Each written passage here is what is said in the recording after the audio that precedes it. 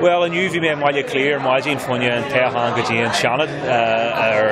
and Buogams,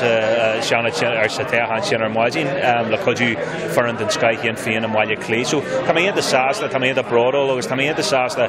Funya Sirni, Valfarsha, Sirni or Fudna Shea Kundi, August the Solong, the Fager Lomave, Mark Glora Dewey, August Glor, Liger, Jalan, or son,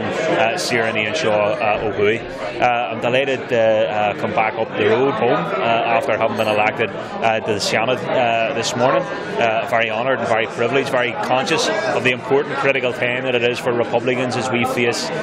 another election here in the north, but off the back of a very energised and very significant period of commemorating the 1916 Easter Rising. And for us it isn't just about commemorating that era, as important as that is, it's also about living the vision of that era, implementing the 1916 proclamation. And I think today, with me being the 7th of a stronger team going into the Seanad,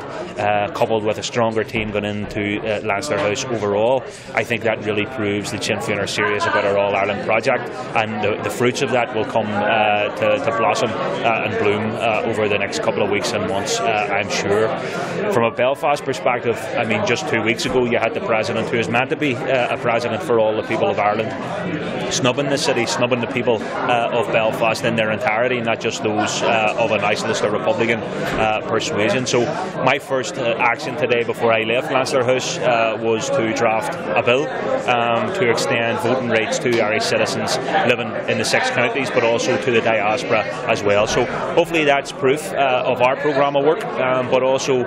proof that we're very, very serious about moving forward, very, very serious about implementing the outstanding issues of the Good Friday Agreement to the Constitutional Convention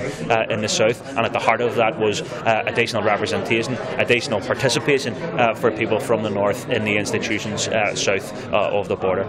So for me, it's very, very key that the next President hopefully won't have the same opportunity to ignore